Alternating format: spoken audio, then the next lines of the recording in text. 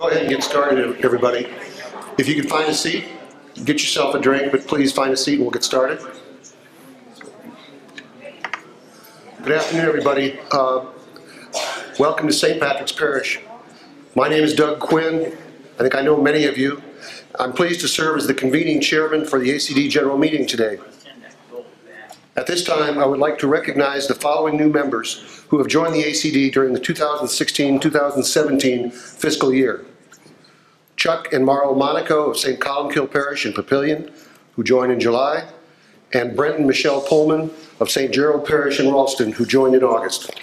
Let's give them a round of applause for joining.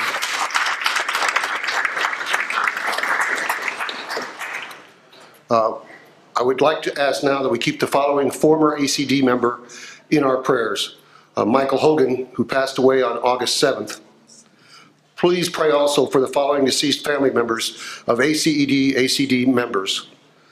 Arvid Sorensen, father of Ken Sorensen, who passed away on April 21st. Carl Nazrala, my father-in-law, the father of my wife Margaret, who passed away on May 5th. John Krupski, the father of Jane Kirstenbrock, who passed away on May 8th. Lawrence Schweitz, the father of former ACD member Greg Schweitz, who passed away on June 30th. John Horgan, father of Ann Rayner, who passed away on July 28th. And Della McCoy, mother of Kevin McCoy, who passed away on August 14th. We're going to start with an opening prayer, and after our prayer, we invite you to join the cocktail buffet and conversation with one another. To lead us in prayer, I would like to welcome Archbishop Lucas, who is in his 8th year, it's hard to believe, as Archbishop of the Archdiocese of Omaha.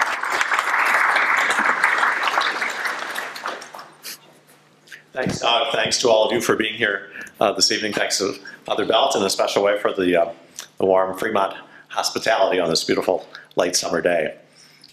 In the name of the Father, and of the Son, and of the Holy Spirit. Amen. We give thanks, Heavenly Father, for the beauty of this day, for the bounty of the earth, for all those who have been working so hard to provide the resources of food for us and for our neighbors, for people throughout the world, and for those who work so hard to provide other material resources for our welfare and for the works of the church. We pray that we might always be good stewards of what has been entrusted to us by you in your goodness. We thank you for this time to be together and for all the good that the ACD accomplishes year after year. Continue to bless us, bless our members, especially bless those who are sick or who are carrying heavy burdens. Help us with the grace of the Holy Spirit as we have the opportunity to listen and discuss this evening, to understand more about the life of our Archdiocese, the opportunities that are ours in Christ, and with the Spirit's help to understand always your will for us as we move into the future. We thank you for the food that is provided. Bless us and the food that we are about to receive from your goodness through Christ our Lord. Amen. In the name of the Father, and of the Son, and of the Holy Spirit.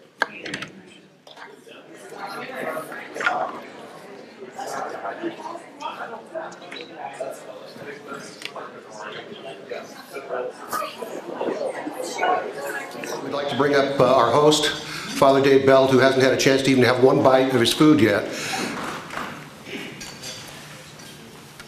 Good evening.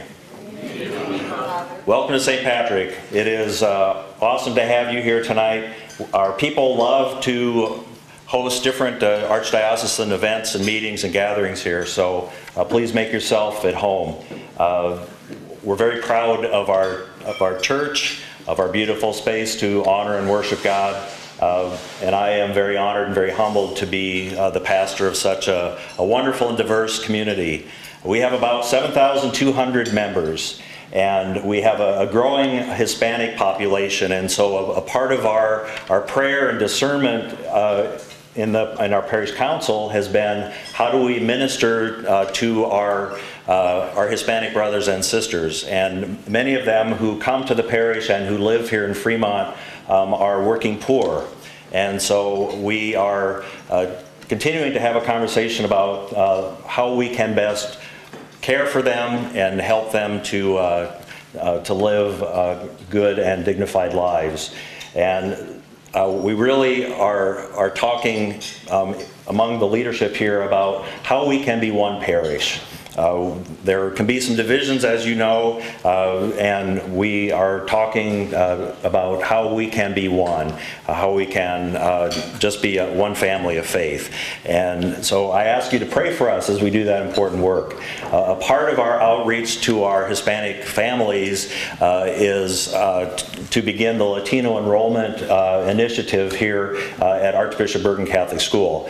We have hired a young woman to work in our Hispanic ministry, but she will also be serving 8 to 10 hours a week at Bergen to be a part of the advancement staff there and to work with our Spanish-speaking families to encourage them to consider being a part of the Bergen family.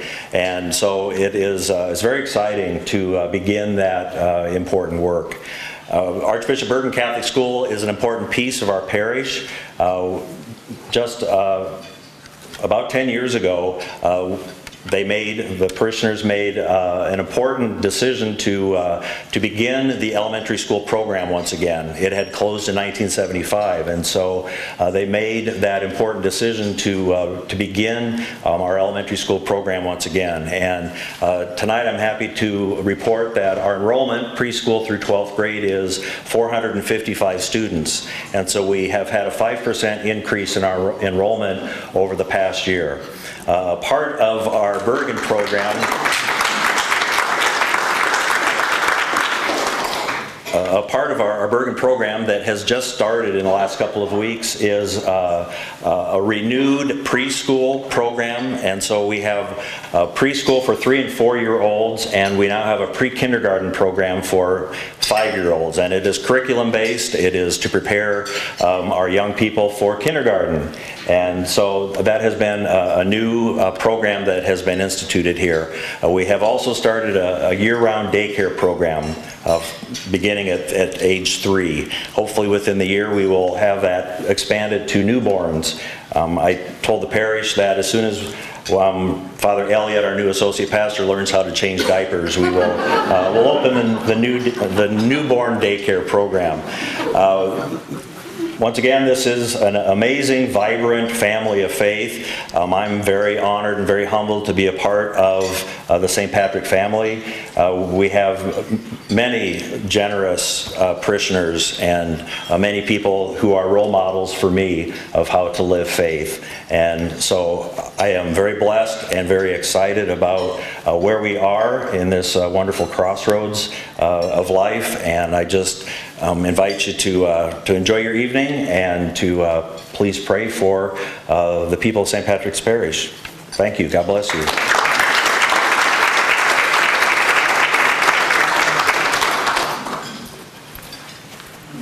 Thank you, Father. Our first presenter tonight is Jill Peterson, the chair of the ACD Advancement Committee. Jill and her husband Terry are members of Christ the King Parish and were the hosts of the Archbishop's Dinner for Education patron party held at their home on July 27th. Jill will preview the important plans for the 2016-17 Archbishop's Annual Appeal. Please welcome Jill Peterson.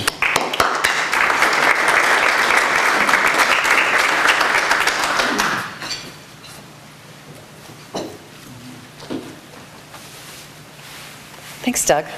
Good evening. Good evening. I love being Catholic. I love the Holy Trinity. I love our Mother, the Blessed Virgin Mary. I love our schools. I love our priests. I love the Holy Father. I love the bishops, especially Archbishop George Lucas, who leads his flock fearlessly and faithfully. That's my story. Each and every one of you has a story of faith as well. And that's this year's theme for the Archbishop's Annual Appeal. Your story is our story of faith. The Archdiocese of Omaha is the name of a very large family. It is a family of Catholics and the people with whom we share our lives and our love. Each of us has a personal story of faith. Here are just 4 stories of faith from across the Archdiocese. Stories made possible in part by your generosity to the Archbishop's Annual Appeal.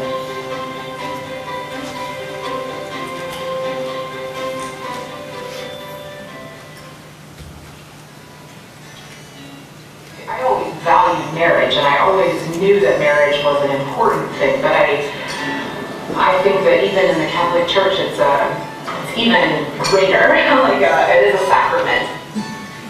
This is a permanent vocation. This is a lifelong commitment. So I really encourage people to help support these programs, help couples like us, and understanding the permanence, but also how to work in that vocation. These programs are really crucial.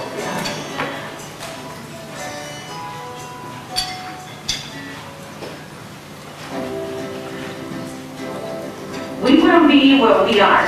We wouldn't be able to break out of that shell and be somebody that we weren't before we came to the One Day. The One Day was like a one-stop shop. You come here, if you don't know how to speak English, they teach you how to speak English. If, the nutrition class, the art classes, if you want to learn how to do crochet or how to sew or how to make bags. I can speak maybe for other women that we are so grateful that they are here because they help us get through some of the struggles that we may have and become somebody else that we never thought we would be.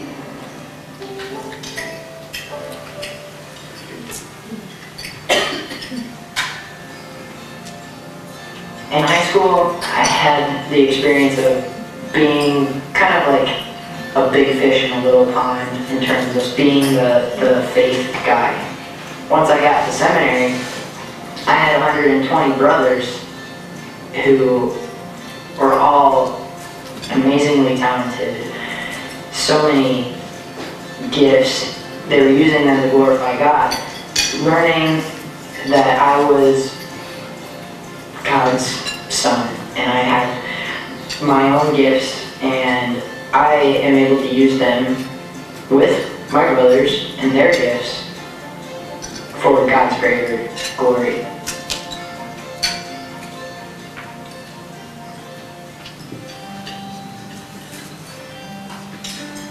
Another big challenge for me was confession for the first time. I learned that confession is a good thing. Scary, but good. Wonderful. And good doesn't even cover it. It was amazing. And it also taught me that I'm not alone. You need friends and different people that I can talk to and outreach to. The feeling afterwards, I just felt this rush, just setting a bonfire in me. It was the best feeling ever. You have just heard 4 stories of faith from some of our neighbors in the Archdiocese of Omaha.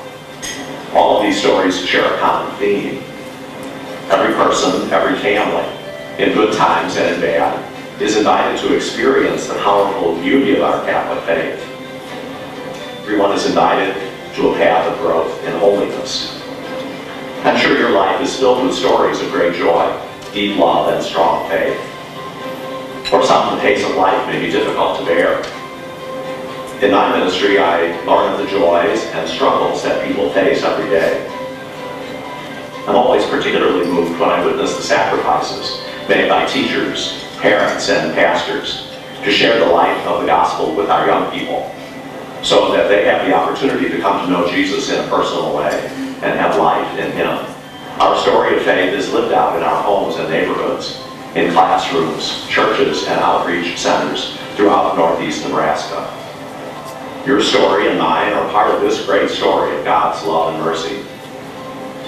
I'm asking today for your support of the Archbishop's annual appeal.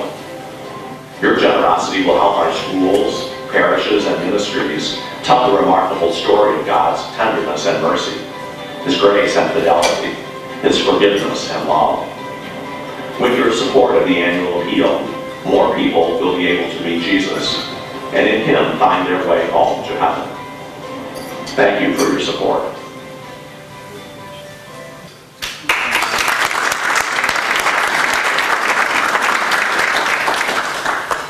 These are just a few of the thousands of stories that make up the work of Christ happening here in Northeast Nebraska. In Luke's Gospel today, Jesus says, "To the other towns also I must proclaim the good news of the kingdom of God, because for this purpose I have been sent." Jesus was sent to proclaim the good news of God to all of the towns, and we are called to proclaim the good news of God to all who live in our 23 counties. Archbishop Lucas charged the Advancement Committee with bolstering the Archbishop's annual appeal. In the 3 years I've been serving on the committee, I've come to believe that the annual appeal is the best kept secret and the least understood of all fundraisers in the Archdiocese. The annual appeal pays for 20% of the overall operating budget of the Archdiocese, so it pays 20% of everything the Archdiocese does. Last year, the appeal raised $3.5 million, and that was with the participation of only 18% of the households in the Archdiocese. 18%. Consider the possibilities if that number doubled. It would mean that less of the budget would need to come from parish assessments. The Advancement Committee has worked with the Stewardship and Development Office to come up with some strategies to increase participation in the annual appeal. A pastor's advisory committee was introduced to provide feedback from pastors about the best way to facilitate the appeal in their parishes. A leadership program was expanded that asked pastors to identify lay leaders in the parish who could help facilitate the appeal. The Advancement Committee also encouraged the creation of a guest speaker program. And over the course of 2 weekends in September last year, Archdiocesan staff spoke at masses in parishes across the state to help explain the impact of the appeal on their ministry. 24 members of the Curia spoke at 42 parishes at 111 masses. Which brings me to one of the reasons I'm talking to you tonight. The Advancement Committee would like to invite all of you to consider representing Archbishop Lucas at your own parish, or perhaps at another if that suits you. We would like you to share your story. We have found that when the mystery of where the money goes, when checks are written to the Archbishop's annual appeal is cleared up for people, it helps if they hear it from a fellow parishioner. If you're interested in joining our guest speaker effort, there is a sign-up sheet at the table at the entrance, or you can chat with Bree or Tom or Shannon about it. Finally, the Advancement Committee would also like to invite all of you to support this year's annual appeal. I know that the vast majority of you already do so, and very generously, and for that, we're very grateful. It just seems fitting that we have 100% participation by the members of the Archbishop's Committee for Development for the Archbishop's annual appeal. Thank you for making your story part of our story of faith. God bless you.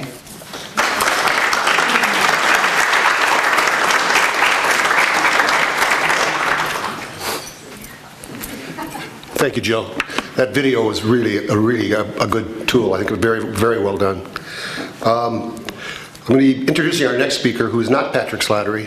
Patrick was supposed to be here tonight, but a family emergency is keeping him away. So our next speaker is going to be pitching a doubleheader tonight. Shannon's going to cover the significant impact of the $14 million already awarded to our Catholic schools from the Ignite the Faith Capital campaign. We'd love to have Patrick here, but I'm sure Shannon can do a very good job on that. After that, Shannon, who is in her 6th year as the Director of the Stewardship and Development Office, will offer an update on the Stewardship and Development Office activities. Please join me in extending a grateful welcome to our very talented, hardworking Director of the Stewardship and Development Office, Shannon Brommer.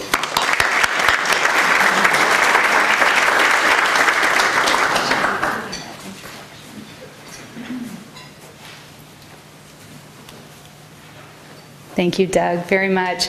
I know that Patrick is very disappointed to not be here this evening, and so hopefully we will get the good news to you nonetheless, and we'll be seeing him again at another activity.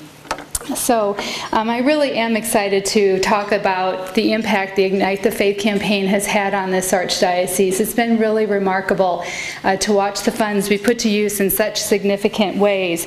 And Doug mentioned 14 million, but we're actually up to 16 million now. So I just got to use this about 30 minutes ago, so we'll see how it works.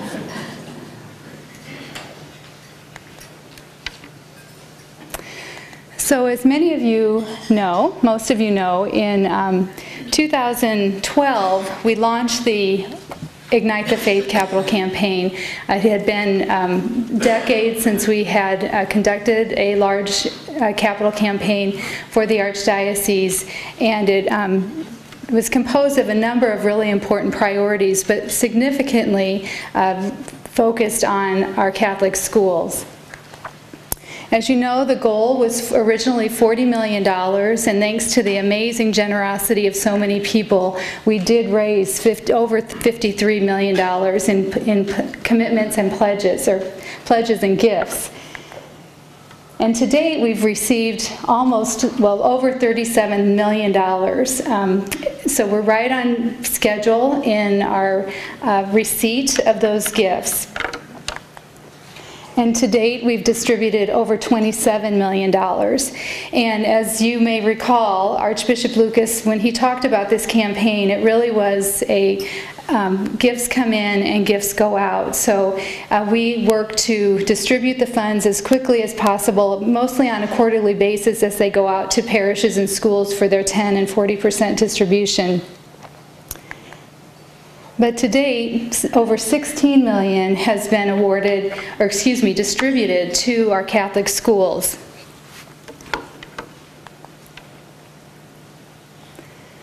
So first is our what is called here our needs-based grants, and we call them our excellence grants. And the goal was to raise to provide $7.5 million for those grants, and over $4 million has been awarded so far, and distributed 2.6, almost 2.7, and the funds that are awarded, they just haven't fully used those dollars yet. So schools have received the grants, but they just haven't used all those dollars, but they're available for them when they need them. So 46 of our 70 Catholic schools have received funding from the Excellence Fund. And in order to apply, the school must have a strategic plan, and this has been critical to this whole process. And it's kind of kept the process slow because so many of our schools did not have a strategic plan. So this was an awesome impetus to ensure that these schools are really thinking about their future in important ways. And so then the grant needs to align with that strategic plan. So great things have resulted from those. I guess there's nothing up there. So 26 of our schools, both urban and rural, have received grants, and they have been used to upgrade technology infrastructure, which is a really big component of these excellence grants. So 26 of the schools are getting new infrastructure, new technology, hardware, software, just to make sure that they are up to date in their technology. But then other grants that have been awarded have afforded schools to hire new staff, such as development directors, recruitment directors, special ed teachers, to offer really important facility upgrades. When we were at Gross in the spring, you saw some of the impact the Ignite the Faith grant had on their school. St. James has just opened a brand new preschool, and which is, as you know, an important pipeline for enrollment. Lindsay, a new gym lobby for their gym, which they're really excited about. Expanding ESL and reading programs, and then of course providing tuition assistance to families in need.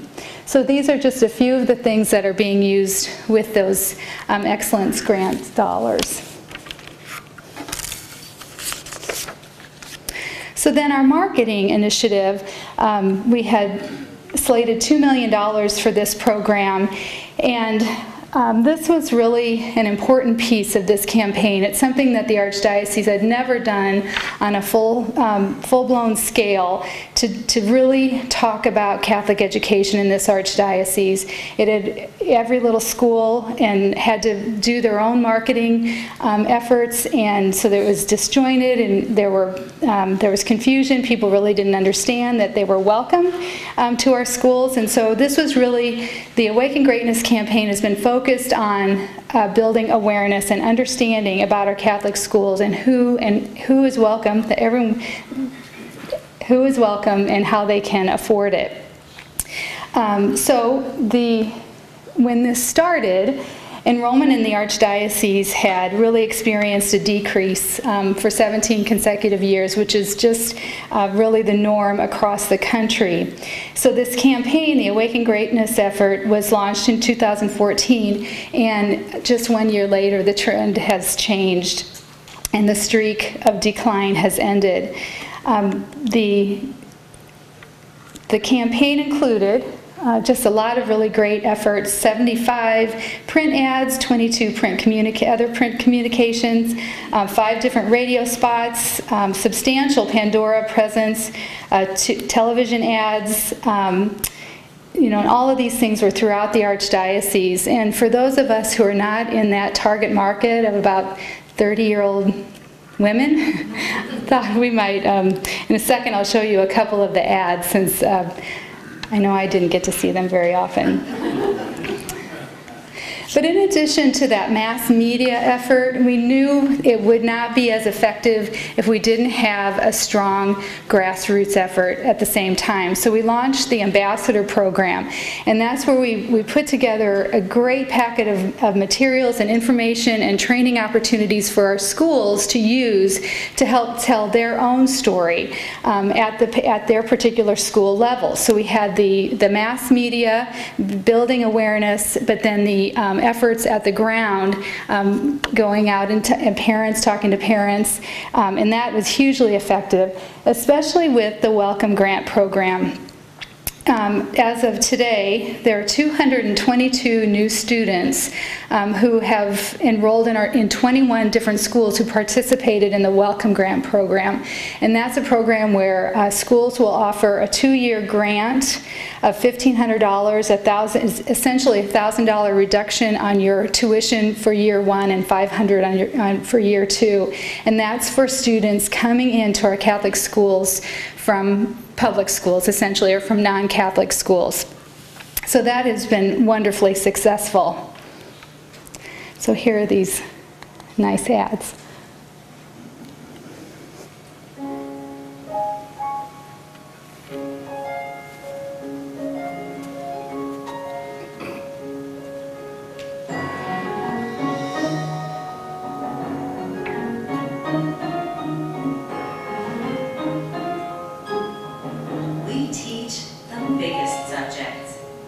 Join us at Catholic School and awaken greatness in your child. Schedule a tour at lovemyschool.com.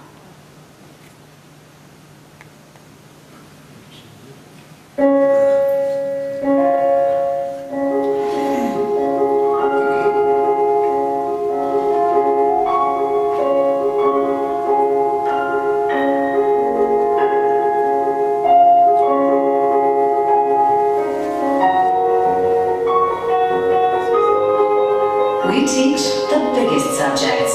Awaken greatness in your child at Catholic School. Discover the difference at lovemyschool.com.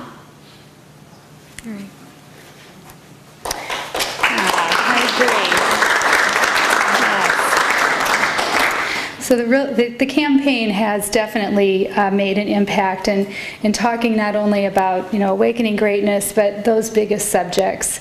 What really does happen in our Catholic schools that we know cannot happen in public schools. So as I mentioned earlier about the school level grassroots effort along with the mass media efforts, we really have seen great results. So you might recall this time last year, Patrick was able to announce an increase in enrollment for the very first time in 17 years. So we went from 18,911 students in this Archdiocese in 2014 to 19,500 this time last year. And while we don't know the total system enrollment right now, we will in a few weeks.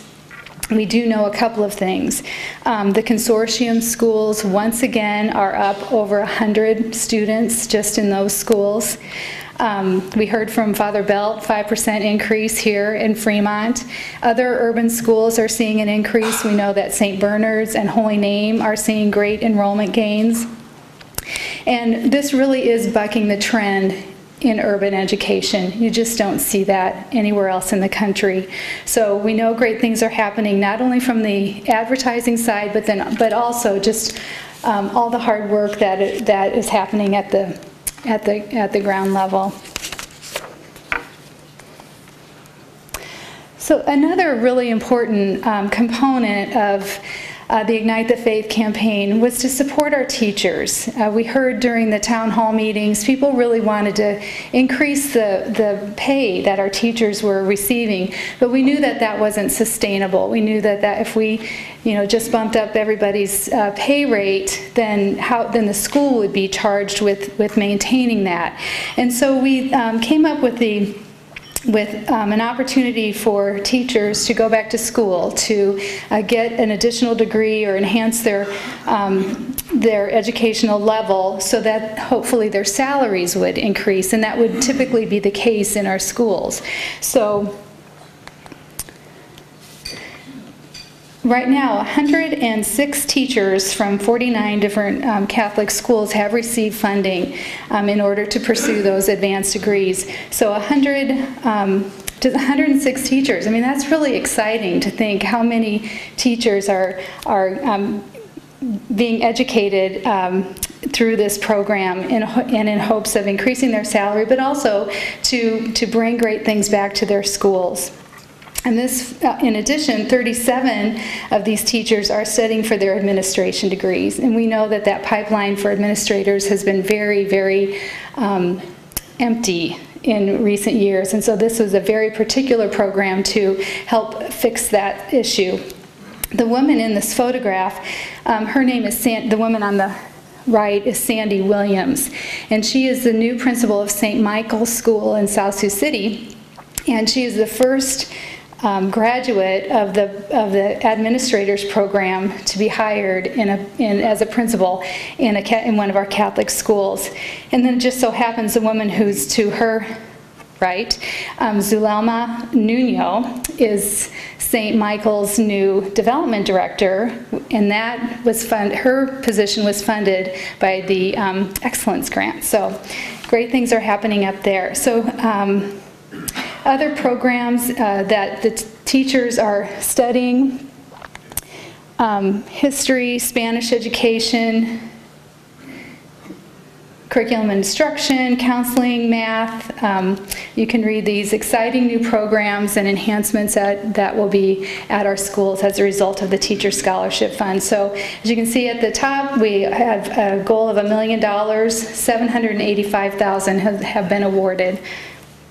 So we have a quick message from Sandy. I've worked a lot with the administration very closely over the years. Some due to need, some due to just wanting to help out, do what's best for the school. So a lot of my education, I knew I didn't have to do a lot of background in digging for a lot of my classes, so that was really an asset. I saw the work that Donna has built up in the last 5 years, and I didn't want to see it go to waste. Because there were a lot of years that we almost closed due to very poor administration. So when things were starting to build back up, I wanted to see it continue, and God put it in my, I guess, in my path to let it continue. So I think seeing the growth in the students and being a part of that, you know, I've taught 8th grade for 5 years, 4th grade before that. And I guess I want to see a bigger picture, not just the students that I have, the 5 to 8 students that I have, but from preschool on up, I want to see those steps and maturity and the growth and the living faith throughout the whole school. I've been in Catholic education since I was 5. I've been in grade school, high school, college, and I've always taught in Catholic school. So a faith is a part of me. It's who I am. It's not what I do. It's who I am. So I want to continue that and help the students and the families grow as a community and become one. So about the generous donations and benefactors of Catholic education, that wouldn't be possible for me, and I know St. Michael's wouldn't be here today. All right, she's very excited to get started in her new role. Okay, also, to support our rural schools, as you might recall, 40% of the funds that were raised in our rural parishes are then, when the funds come in, are then returned to those schools, to those parishes to be used for Catholic education. And so to date, $3,484,000 have gone back to those schools. So there are 32 rural Catholic schools, educating almost 4,000 students. And these funds are being used in a variety of ways. Building upgrades and renovation, recarpeting classrooms, updating security systems, replacing 50-year-old student desks, just a lot of really neat things. And these funds were not designated for anything. They could use these funds as they saw fit in those schools. But then other, offering classroom resources and, of course, tuition assistance.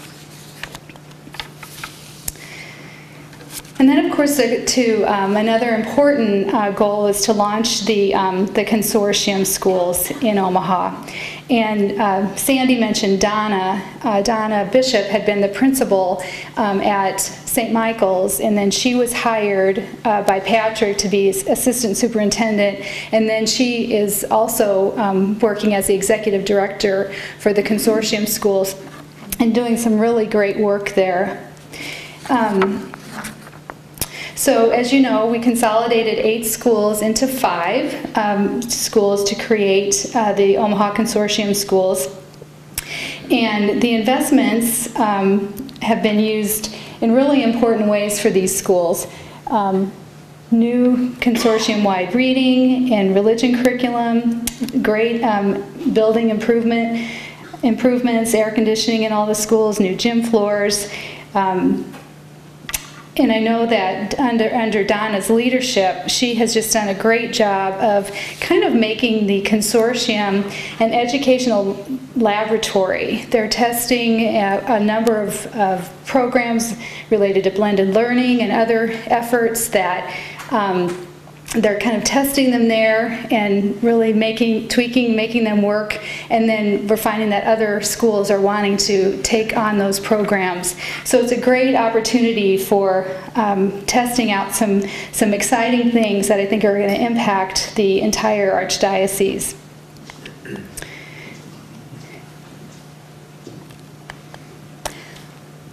I shouldn't have passed on that last note.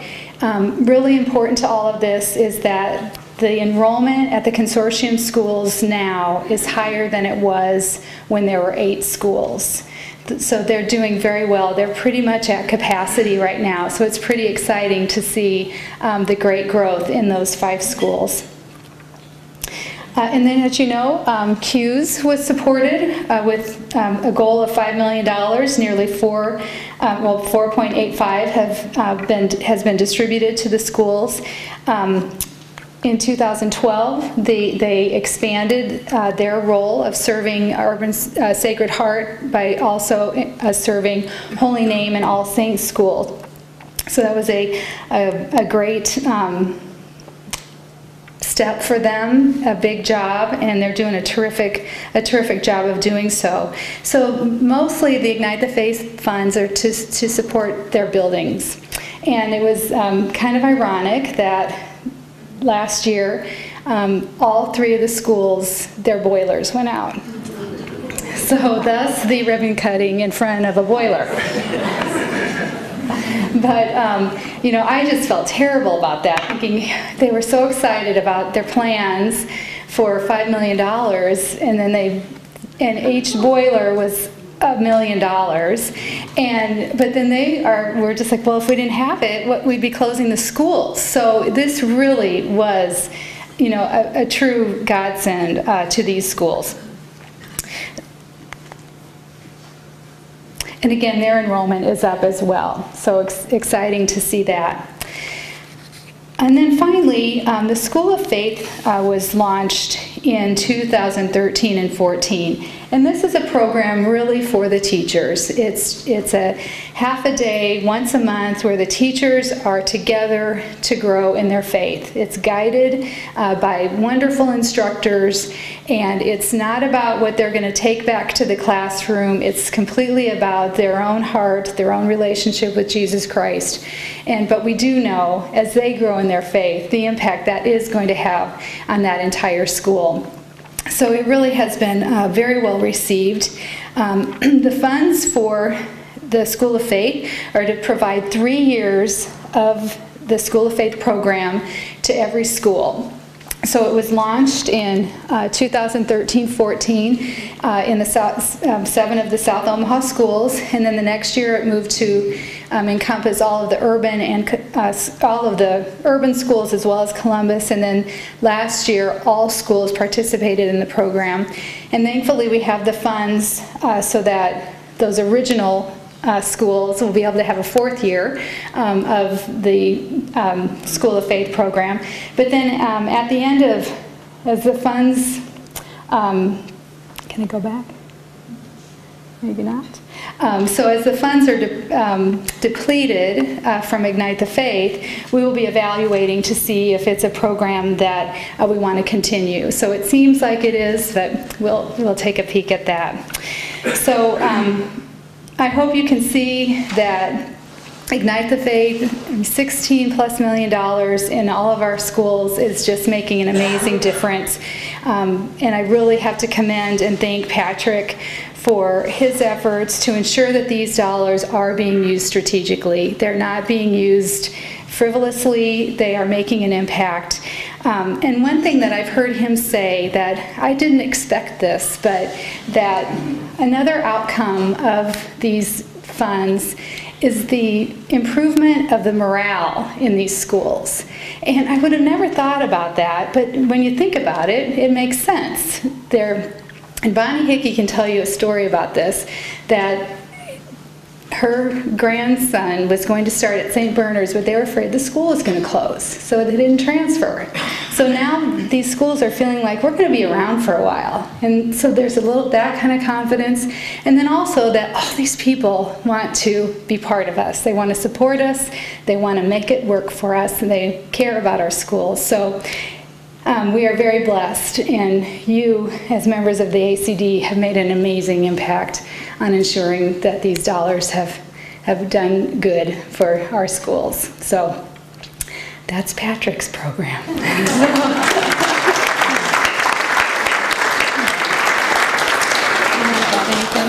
Okay, all right. Okay. Now, the notes are bigger and I don't need the glasses, so that'll help.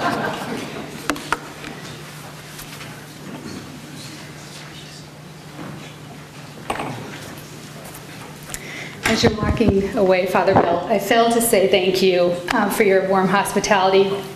They always do such a nice job here of creating such a warm environment, so thank you.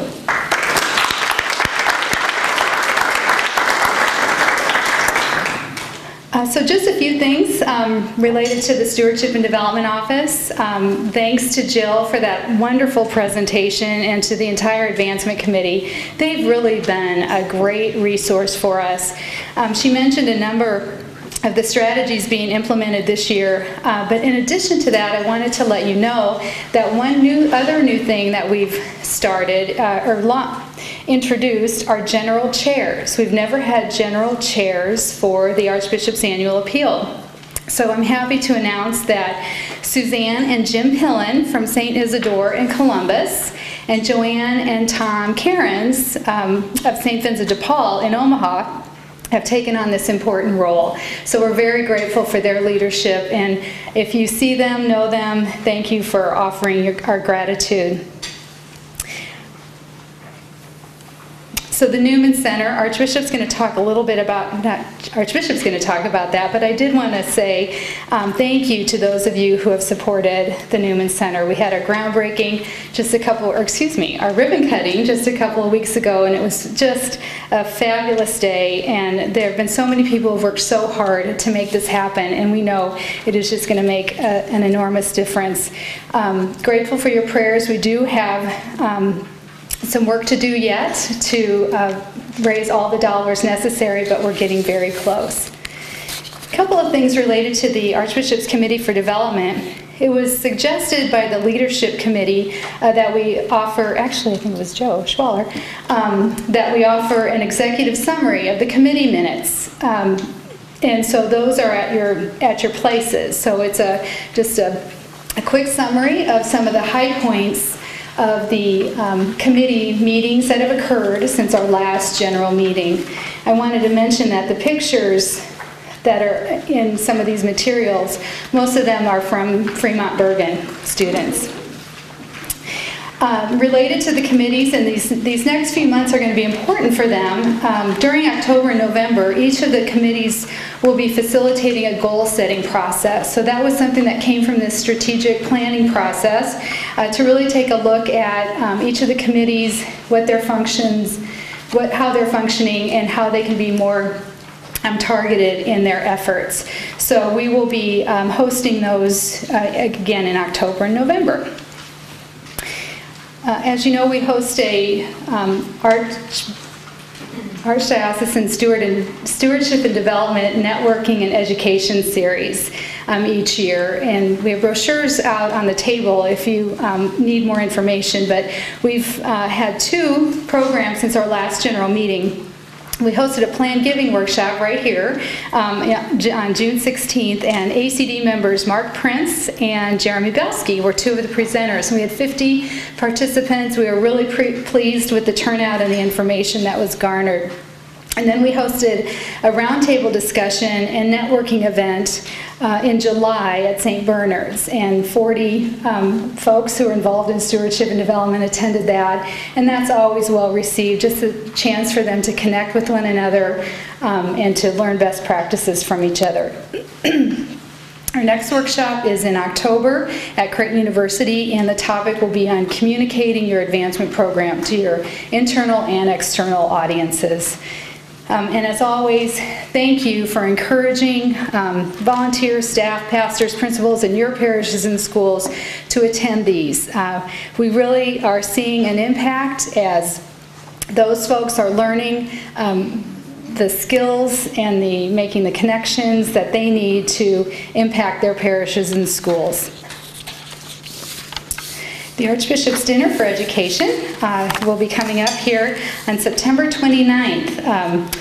Doug mentioned that Jill and Terry Peterson hosted the patron party in July, and it was really wonderful. Not only was there a great crowd, but everyone got to meet the honorees for the first time, and that's always especially special. So do mark your calendars for the 29th. We hope you can join us for this wonderful celebration of Catholic education.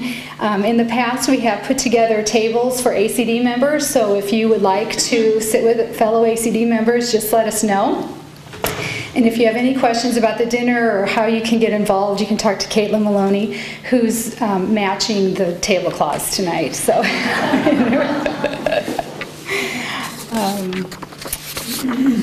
Just a couple other things.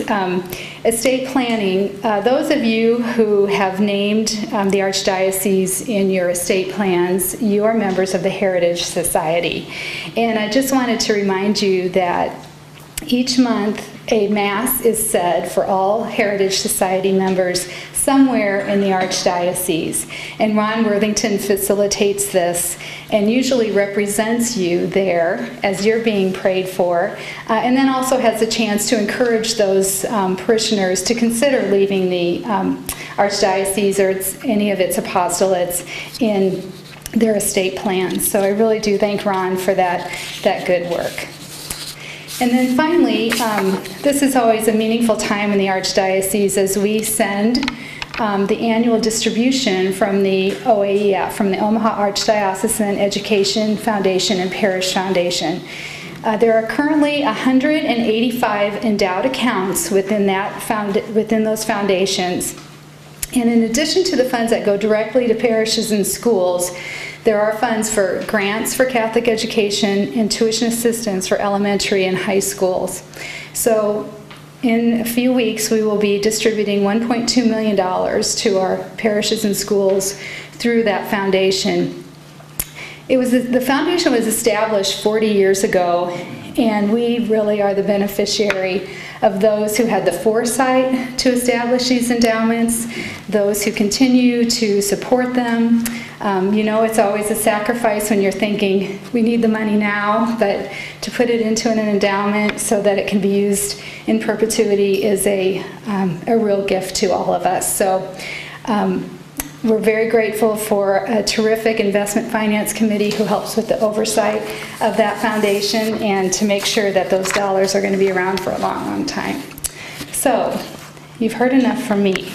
So, thank you very much for all your good work and your support of the Stewardship and Development Office. We certainly could not do it without you.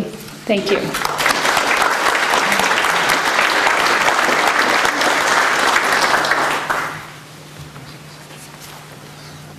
We'll let Shannon get some well-earned rest now. Archbishop Lucas will now provide an update on the pastoral and visioning process, ongoing parish pastoral planning, and other notable archdiocesan priorities. Archbishop Lucas, the podium is yours.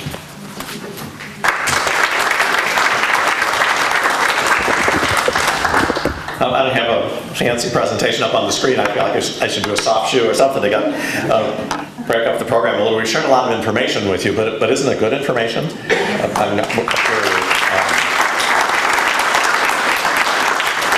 I'm so proud of what we're being able these years to do with and for our schools.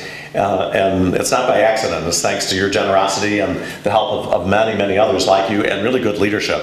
I'm sorry that Patrick isn't here this evening. There's a great reason that he isn't here, but I'd like for him to sort of get some congratulations from all of you for what he's doing.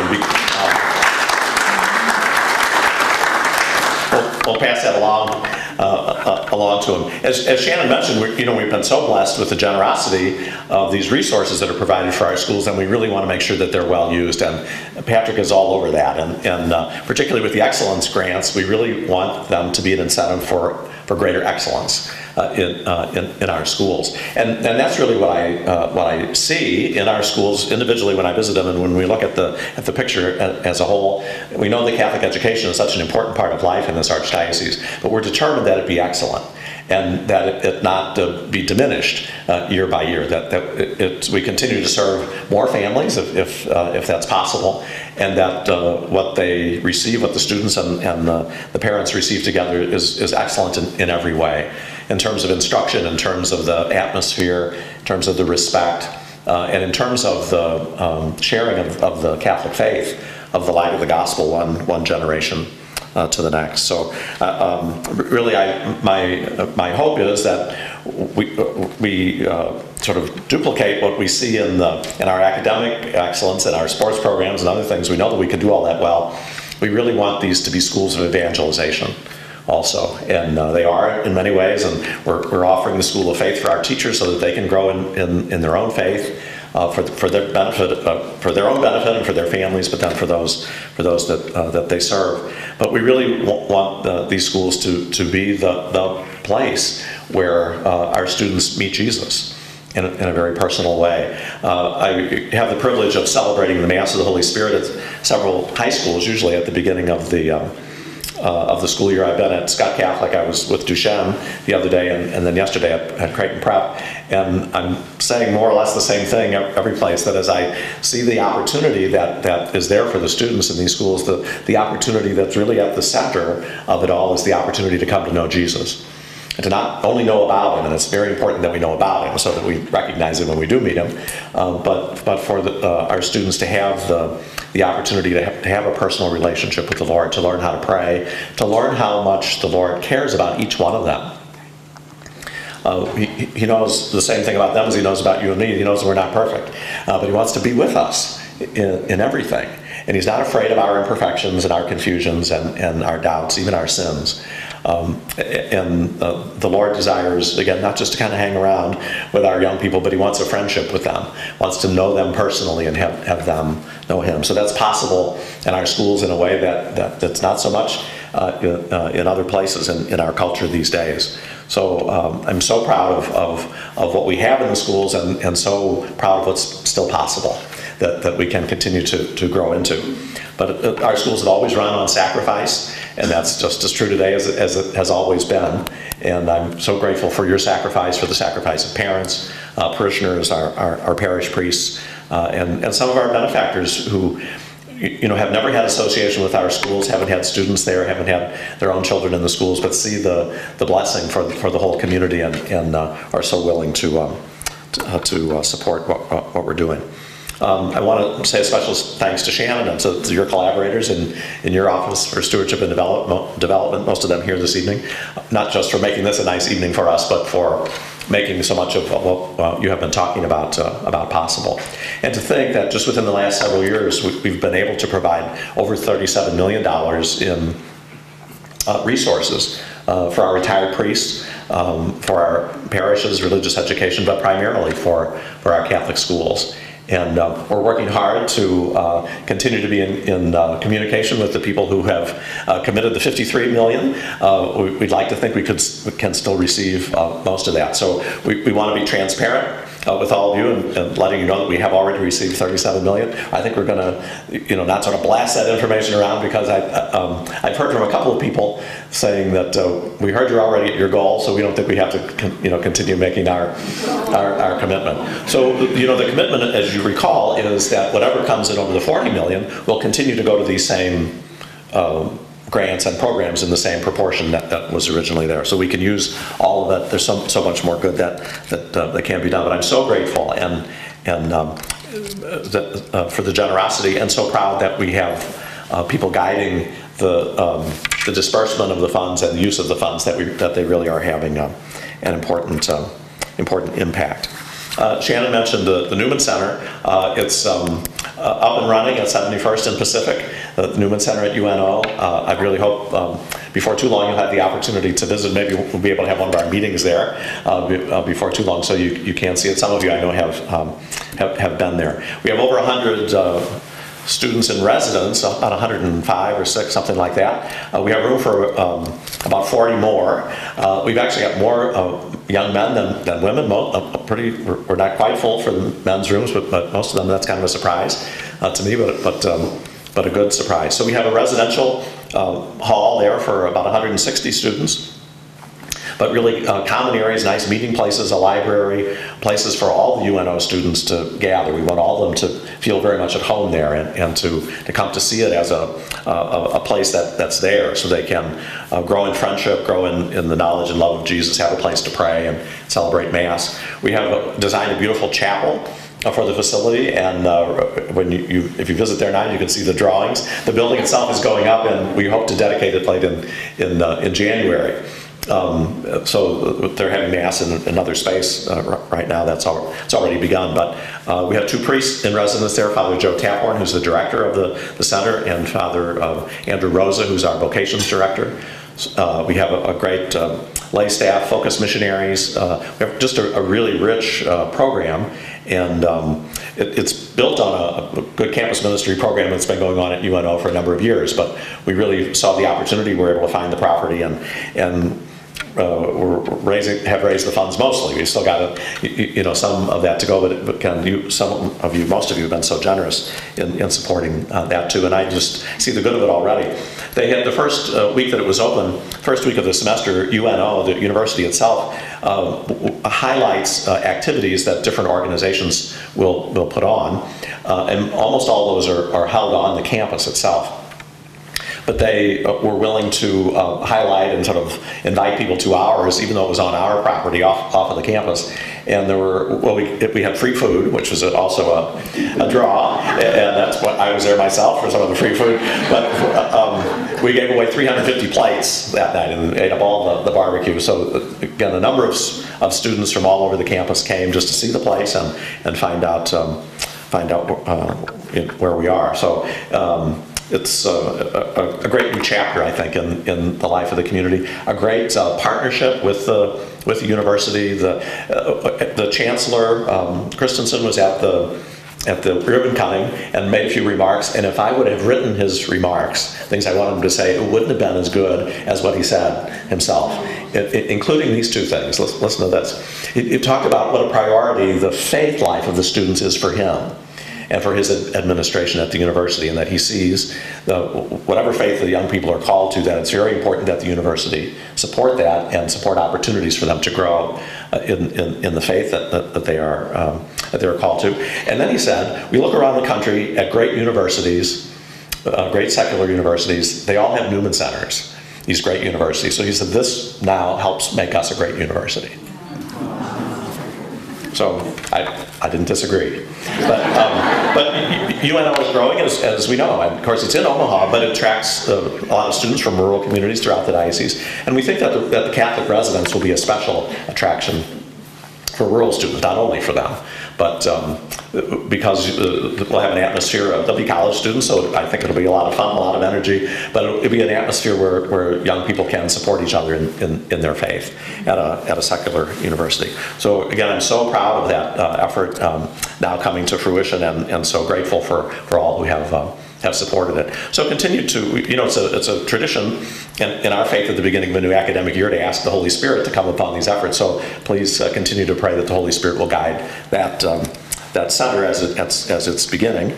It's already off to a really good start. And if you have a chance to stop by and knock on the door, I think they'll let you in, and you maybe get a tour, but at least meet some of the students and see the good work that's going on there. We have a process of pastoral planning that's going on kind of continually in the Archdiocese in our parishes, as well as with the schools, of course. As you know, there were 10 parishes kind of around the perimeter of the Omaha metro area that were involved in a planning process last year, and the results of that were published. We shared that with you, that those parishes are now in the process of implementing those plans, including the two parishes that have a Gretna address, St. Patrick's and St. Charles Borromeo. The next step for them is to do more planning internally to look at how they can open a new Catholic school shared by those two parishes. So where will it be? What will it take to get it up and going? How much will it cost the parishes initially? How much will it cost year by year, and so forth? But our study up until now showed that it really, it's very much a possibility. And if it is a possibility, we'd like to think we would make it happen. So you can pray that discussion kind of go on through this next year or so to really get buy-in from the parishioners, and it'll have to be at one place probably, and not another. So that they have to decide where that will be, but make sure that there is support in both parishes. Again, we already know that there is support, but to bring that to a little more focus. So then with the help of our diocesan planning office, we plan now to look at, we have 6 rural deaneries, so 6 geographic areas in our rural communities, and we plan to look at 2 of those a year for the next 3 years, starting in about another week or so. We're going to start, and so the first,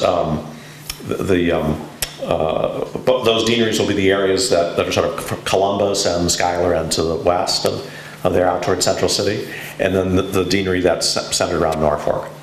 So to do like we did here in the city, look at demographic trends, look at facilities, look at the schools, the parishes, attendance, so forth, and then begin to see what do we need as we move into the future, for vibrant parish life, given our present realities. That is going to be animated, especially in the rural deaneries in these coming years, by another process that we're just wrapping up. As you know, I conducted a series of listening sessions throughout the Archdiocese during the past winter and spring. Some of you participated in those. After we did the listening sessions, we looked to see if there were groups of people or areas that we had hoped to hear from that we really didn't. And so we did some focus groups to try to invite a few more people to give us some input, really to help develop a vision for pastoral life in our Archdiocese for the next 3 to 5 years or so. So it's not a study about facilities. It's not a fundraising effort, but it's an effort to ask ourselves prayerfully, where is our Lord leading us? And we can't do everything, and we're not going to have a revolution to throw out everything, but if we were going to put particular energy into several areas of our life of faith, where we really think we could grow and become the church that the Lord is calling us to be, what would that be? So I have the final, we've had 8 all-day meetings with a team of about 10 people that sort of reflect the complexion of the Archdiocese, you might say. And we've been trying to digest all this material that we received and develop this vision, which I plan to share with all of the priests at the beginning of October, and then with everybody else in the diocese. But I'll give you a preview, and I don't think any of this will startle you. I don't think you'll fall off the chair when you hear it. But I do think it's exciting, and the fact that it's not startling means we're already very immersed in our faith. That we're not making up something new about what it means to be Catholic. One of the things that we heard in the listening sessions and in the focus groups was a real desire for belonging and a desire for unity within the Archdiocese. And a sense from some people that they wish they could belong more, or they felt more invested in the life of the church, or a sense from some others that they knew they were, or there seemed to be other people in their view that really weren't included somehow. So Father Belt was talking very beautifully just a few minutes ago, about the mix of cultures that we have within the Archdiocese. Sometimes, within parishes like you see here in Fremont and in many other places too. But totally in the diocese, we have many immigrant groups, many of them Latino, but not only that. And so we know that the Lord, His mind, His will is that there's one church. And so part of our hope over the next several years will be how can we cultivate that sense of unity.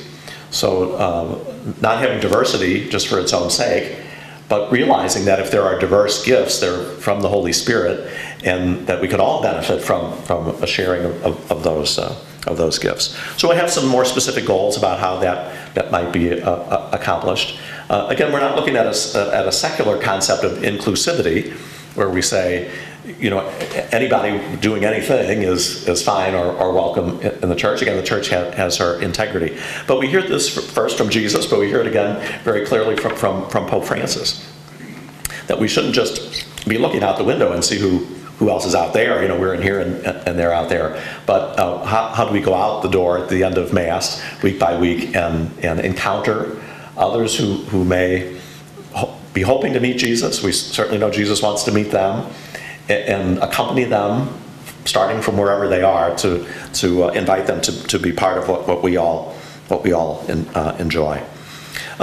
Secondly, we want to do just what I've been encouraging at the schools, and what I said I would like to see happen in our schools. We want to encourage us all to have a deeper personal relationship with the Lord. We heard that again in our focus groups, and not to say that people don't have that. But we know that the Lord wants to have a deeper relationship with each of us than the one we're letting Him have so far. That there's more for us to experience in terms of a personal relationship with Jesus. We meet Him in the context of the church, but there's also something very personal there. And this was the experience of His first disciples. When Jesus called the disciples, He called them first to be with Him. And they got to know Him better. And they prayed with Him, and they ate with Him, and they went fishing with Him. And first, we're able to trust Him, you might say, and believe that He really had their best interest in mind, wanted them to become the people they were created to be, that they really desired to be. But then He, in the process of getting to know Him, what He was really doing was equipping them to be sent out as disciples. So that from the very beginning, the faith has never been given to us as our private possession only. It's very precious to us, but it's also been given to us to share. And what we heard in the listening sessions, and what I think we all realize, is that there's a great sense especially among active Catholics, that we're being called to share our faith, especially in a world that can be pretty coarse and not so religious. We'd like to do that, but we're not always sure how. We don't really feel we always have the language, or we don't know what or something. So part of what we'll be hoping to do over these coming years is develop some opportunities for us to be better equipped to do that, so that whenever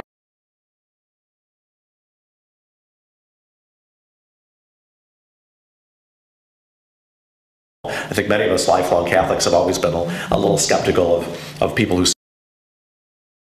too much of wanting to push their faith. But as a result, I think we're maybe too shy. And we'd hate to come before the Lord at the end of our lives and have Him say to us, well, you had this great relationship with me, you had the sacraments, you had all this benefit, you took full advantage of it, you had a beautiful life of prayer. But I wanted these other people to have it too. And I was hoping you might tell them about it. So, it's that simple.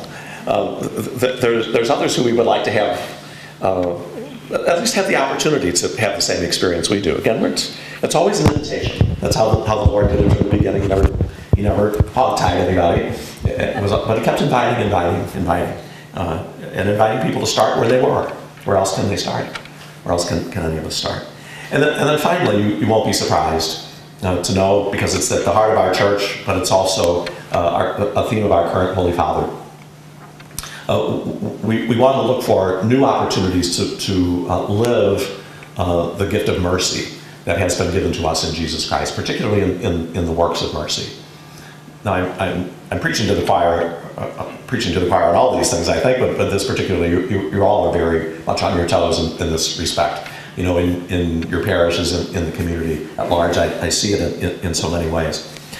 But particularly what I would like to see us be able to do is not only provide care for those who are in special need, but to get to know them better.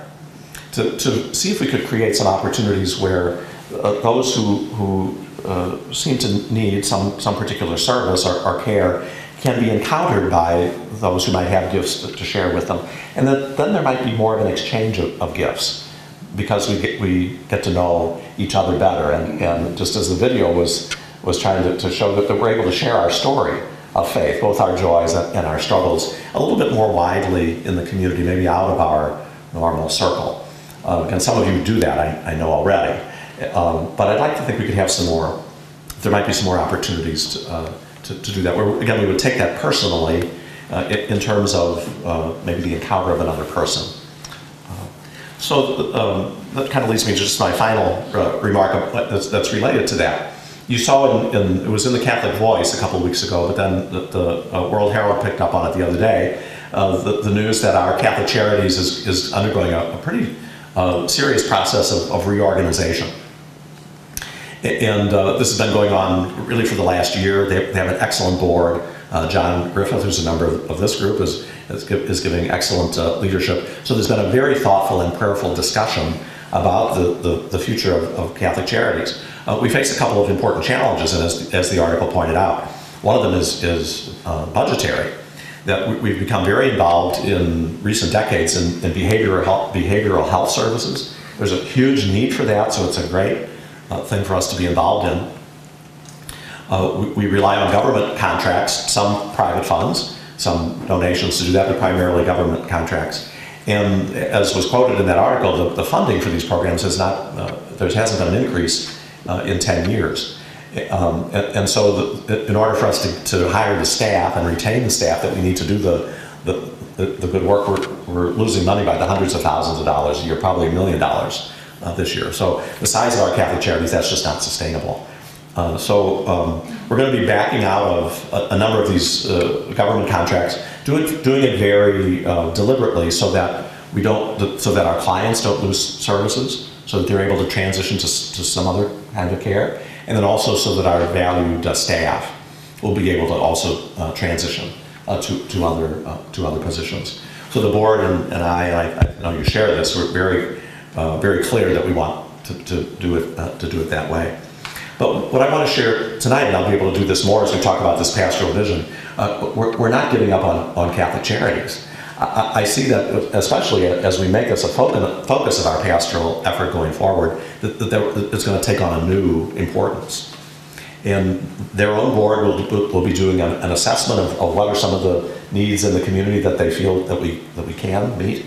But particularly, I'm asking them, and we'll be asking them to help us connect parishes with needs, and so that we can have more people personally involved in getting to know our neighbors who might be in need, with professional guidance, of course, and structure. Again, we want anything we do to be excellent and to be very respectful of the people that we serve. But I just have to think, knowing the community as I do by now, that if we provide those opportunities, that more and more people will want to take advantage of it. So, the overall budget will go down drastically because we won't be funneling really the government funds through our programs. But I think I'd like to think that the involvement of our Catholic people and others who want to be with us to serve the mission of Catholic Charities, really the mission of the Church, that can really increase. It's not going to happen overnight, but as we see how we might direct our own attention and our resources over the next 3 to 5 years, I think we can be there. And we see what we can do if we work together with material resources for the excellence for our schools, and I think in terms of the excellence of our response to the Lord, we might say. I think we can do it's a little bit different, but I think what I have seen already gives me confidence that we can become an even more vibrant Catholic community. We all share a concern, and we heard this in the listening sessions. I hear it from you, and I have it in my own family. We share a concern about the youngest members of our church, the kids that are just coming up through school, but also the ones that are in college or the young adults just kind of starting on their careers. We want the faith, we want the life and the love of Jesus. We want that for them. We know that they won't have it exactly like we have it, and they shouldn't. That those desires and needs change from one generation to the next. But we have so much to be grateful for. We as we look at this pastoral vision for the next few years, we're not coming from a position of weakness. We're not part of a church that's really seriously being diminished. But I think we do have, and I think our priests share this, just a sense that if we keep just doing what we've been doing, that the trend lines are probably going to go down. And the Lord has blessed us in so many ways. I think will give us the gifts of the Holy Spirit that we need to be transformed ourselves, which is always the hope, and then to be able to offer a sincere and vibrant invitation to our neighbors and to the next generation in our families and parishes to be part of something that will give them a full life in this world, and then the sure hope of eternal life, which is God's desire for them always. So thanks for listening so patiently to all that. That's a little preview. You'll be hearing more of that, and part of the challenge of creating a culture of unity, we might say, over the next several years is to communicate a common vision that we can all be part of.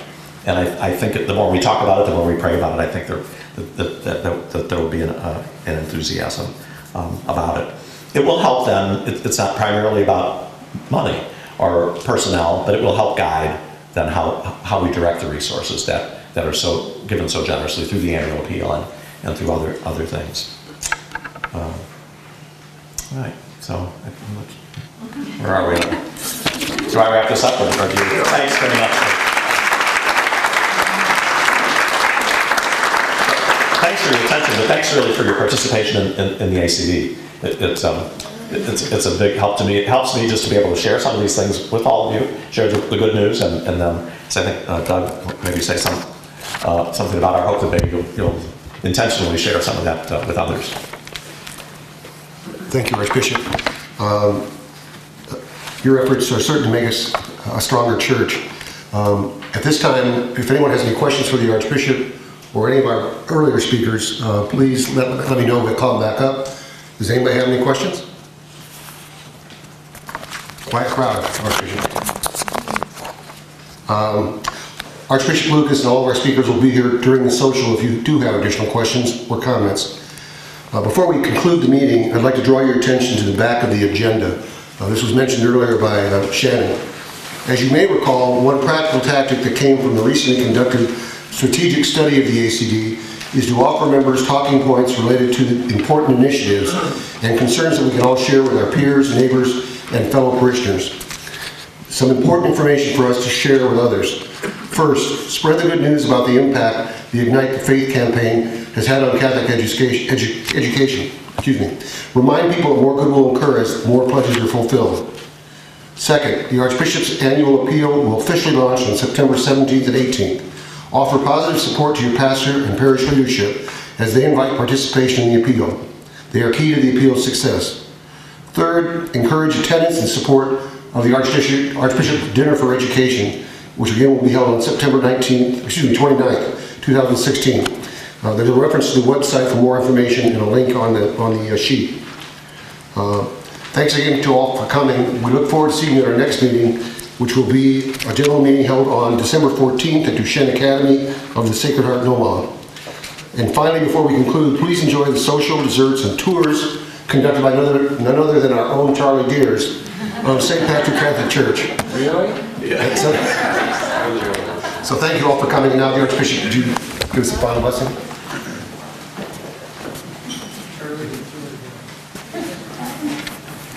Charlie, is this the nickel tour or the quarter tour?